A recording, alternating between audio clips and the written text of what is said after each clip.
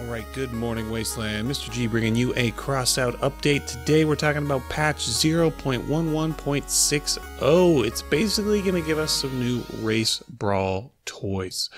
So in the nearest update you'll be able to dive into races on 2 brand new maps made just for races. So take a peek. Here's the first one.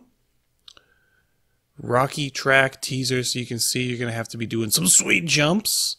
There will be acid lakes again, so there'll be some traps and some things you have to deal with. So the first one provides a racing experience where you're going to need fast cars to reach high speed and overtake rivals.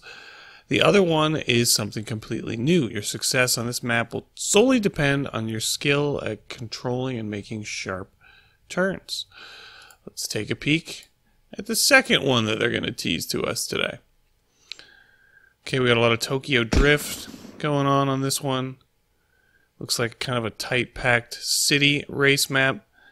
Is that all they're going to show us for this one? Yep, that is it. Just a baby teaser. Now, they're not going to do just new tracks. All the existing tracks based on PvP and PvE maps will be turned off.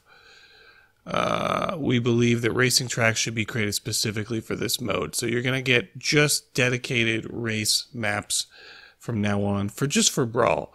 But not only are they adding new maps, checkpoints will be no more limited by any kinds of gates. They will occupy the whole width of the driveway. That's good.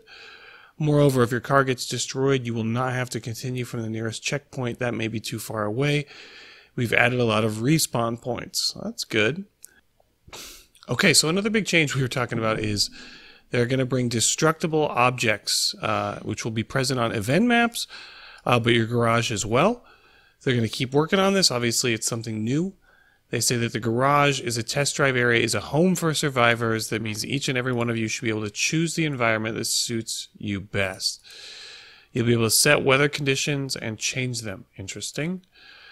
In raids, you'll now be able to meet Steppenwolf raiders and face new challenges to complete new patches. So not a whole lot. I mean, we're going to get destructible things in Garage and some maps. So we're going to get 2 dedicated race maps, some tweaks to race builds. Obviously, they're releasing the super fast race booster pack soon, so this makes sense. We're going to get a hint. You'll face something exciting and completely new. A feature that will allow you to show your creative skills not only in building cars, but something different. So maybe some sort of new mode or creative build challenge coming down the pipe. Maybe sandbox mode. We can only hope. As always, like and subscribe to stay up to date on all things Crossout. I'm going to catch you guys on the next one. Mr. G out.